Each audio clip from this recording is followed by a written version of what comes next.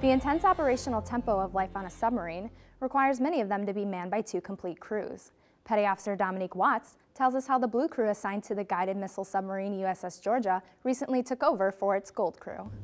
USS Georgia arrives in Diego Garcia midway through the boat's deployment. Sailors stationed aboard the Ohio-class submarine are conducting a crew swap. The exchange of one crew for another is a practice used by the submariner community in order to ensure the safety of the crew and the effectiveness of the mission. Guided missile submarines have got an enormous capacity for strike, intelligence, surveillance, reconnaissance, as well as special operations capabilities. And the combatant commander has great need for that.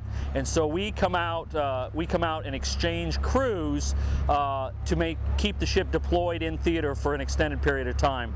So the 2 crews come out and over a short period of time will exchange, conduct inventories, conduct maintenance together, and then we'll do a short upkeep, and then we'll go back out and conduct operations in support of national tasking and the combatant commander.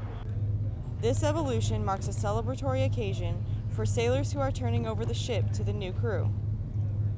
They've determined that it's a very stressful life out to sea, and it doesn't act well on the crew for us to be out more than 60 days, just because it puts a lot of stress on us. We get, in the moment.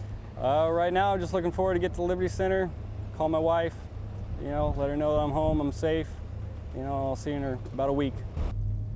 Petty Officer Dominique Watts, Diego Garcia.